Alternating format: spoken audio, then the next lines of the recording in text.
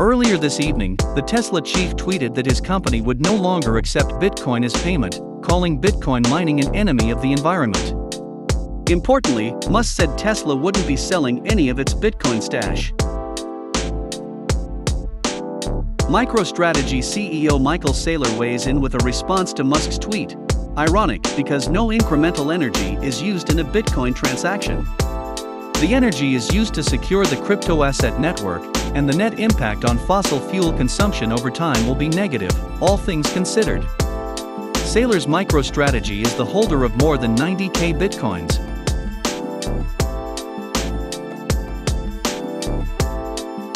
Curious to more folks than Saylor, Musk just 3 weeks ago was in agreement with Square's Jack Dorsey, who said Bitcoin would be a key driver of renewable energy's future.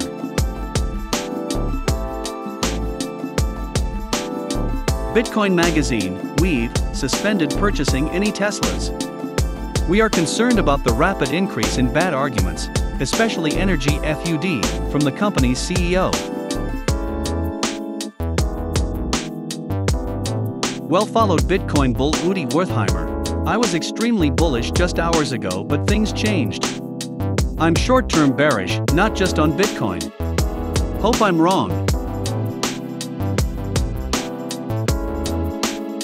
Dave Portnoy. Unlike Elon Musk, I am not flip-flopping every other second about Bitcoin. You will have to rip my Bitcoin from my cold dead hands.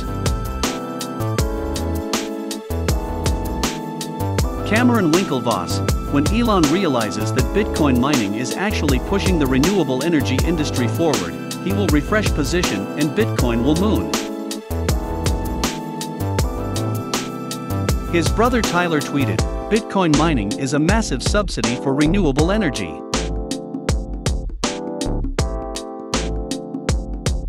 Trading at about $58,000 earlier today, Bitcoin is now down to about $47,000, or roughly 30% below its all-time high just shy of $65,000. Subscribe to my channel to be up to date about crypto and stock investment.